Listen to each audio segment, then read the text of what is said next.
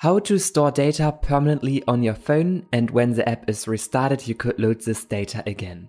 Firstly, we add to the dependencies the Shared Preferences package. Next, we initialize the Shared Preferences and save the preferences in our state. Within the build method we create a button. If we click on the button, we call the preferences to store a key value pair. With this, if we click on the button, we store the value poll on our phone. Let's create a second button. Inside we load this value poll by referring to the same key where we have stored the value before.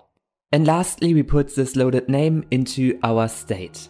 As a result, if we store the value on our phone and restart our application, then we can load the value poll again from our phone.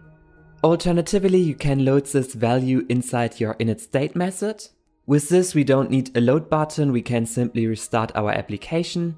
And as soon as the app is started, the value is loaded from the phone storage.